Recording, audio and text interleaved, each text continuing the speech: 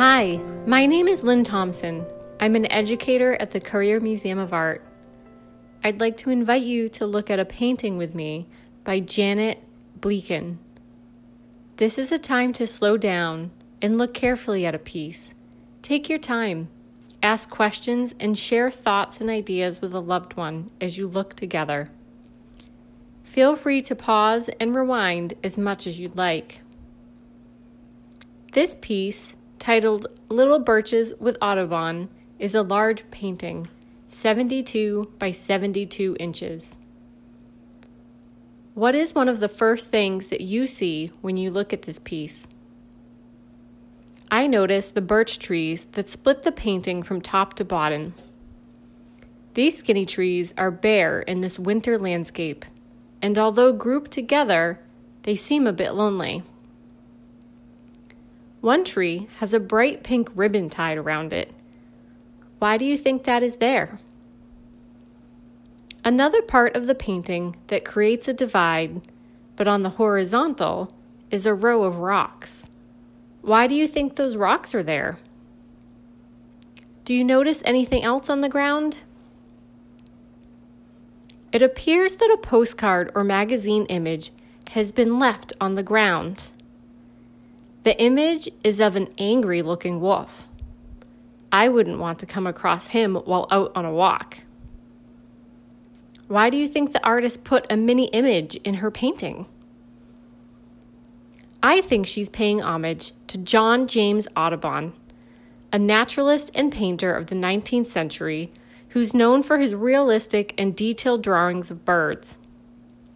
While he's known for his birds, Audubon also sketched other animals. Imagine you were walking in this landscape.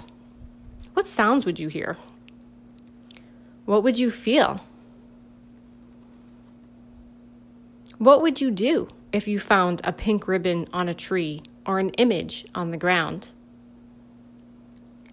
The artist of this painting, Janet, grew up in a small town in western Pennsylvania.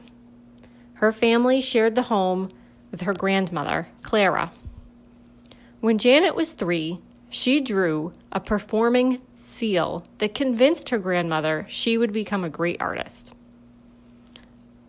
Although Janet's parents weren't much concerned with her development as an artist and were much more interested in Janet finding something that she could do that would eventually lead her to a job. However, Janet's grandmother was very persistent and bought her granddaughter art supplies and paid for private lessons with a high school art teacher. The grandmother really encouraged Janet to become an artist. Eventually, Janet graduated from Penn State University, majoring in fine arts and minoring in humanities with an emphasis on religion.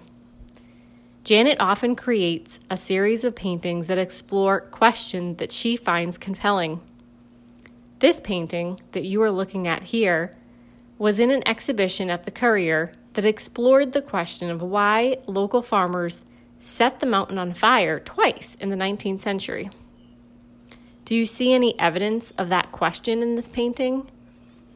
The background of the landscape seems so much darker and more barren to me compared to the middle and foreground. Why do you think that is?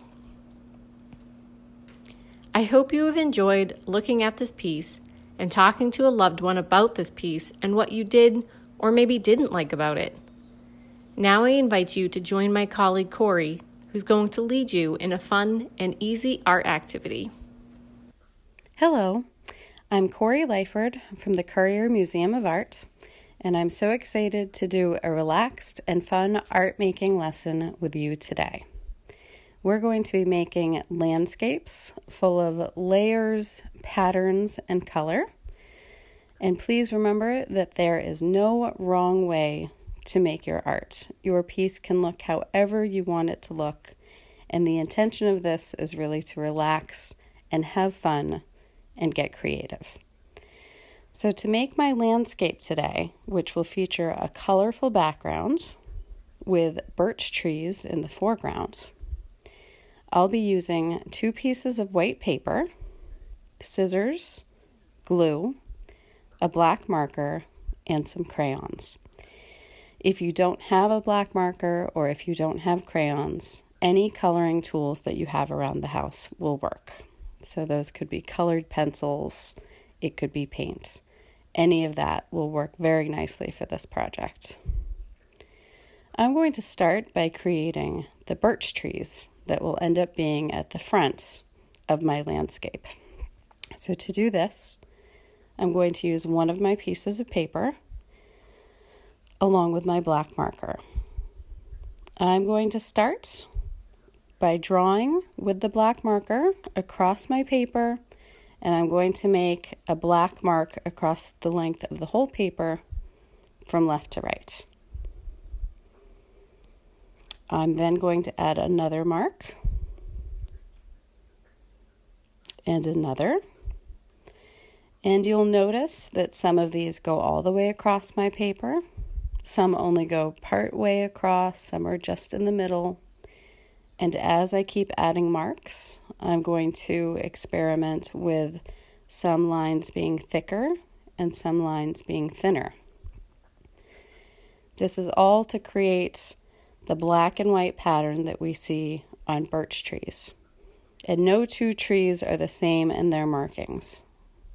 So as I keep adding more and more lines, I want to add different amounts of thickness and different amounts of white space in between the black marks.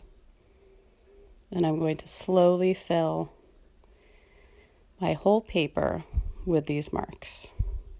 Once I have the amount of black markings on the paper that I like, and again, yours does not have to look like mine. You could have as many or as few black lines as you would like. I'm now going to take my scissors and I'm going to start cutting the paper. I'm doing this because these will become collage pieces to represent birch trees. So I'm going to cut one strip of paper off the end, and then another, and another.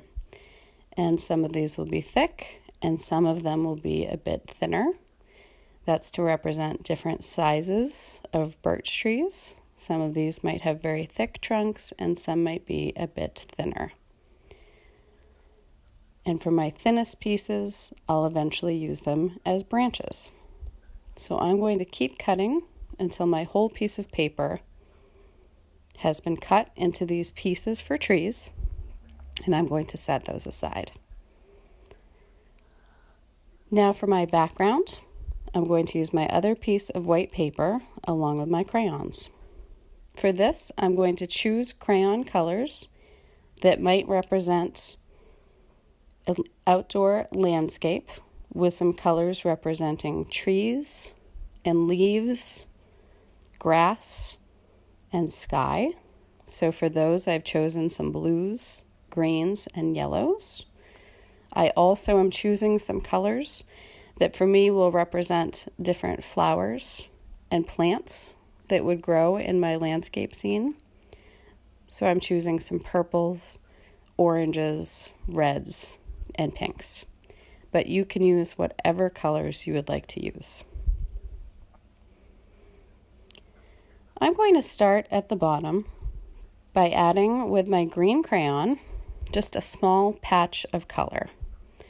And this is in organic shape.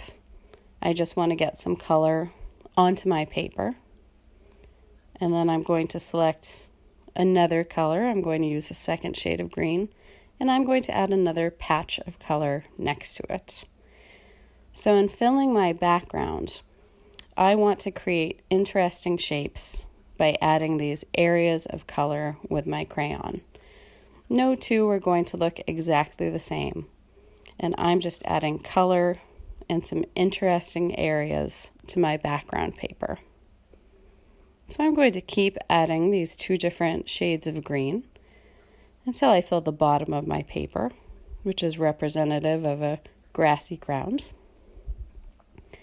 As I start moving up towards the middle of the page, I'm going to incorporate other colors like reds and pinks that are again representative of flowers and other plants that I might find in my landscape.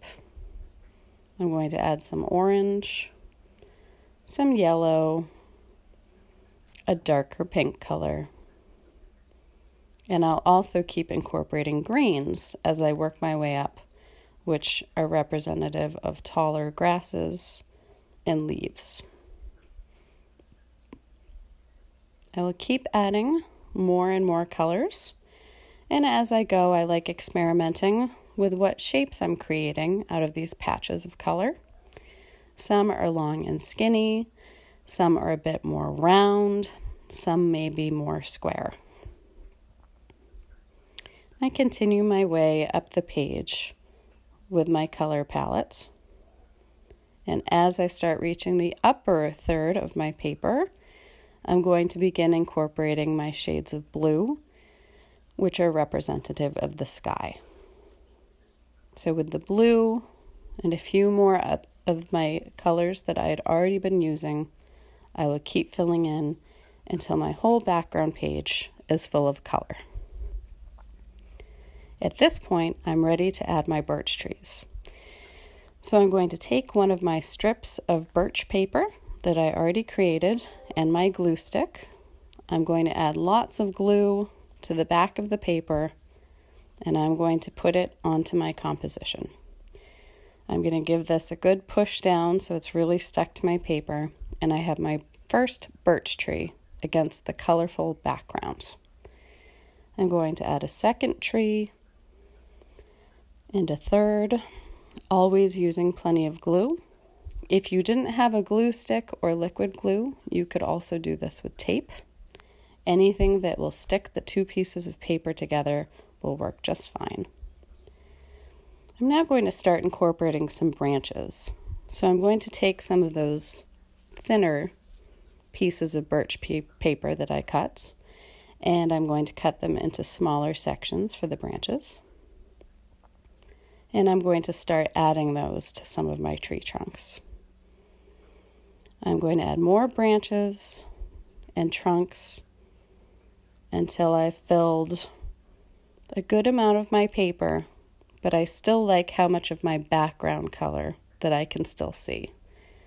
I end up with about half birch tree to half colorful background. And that's the project.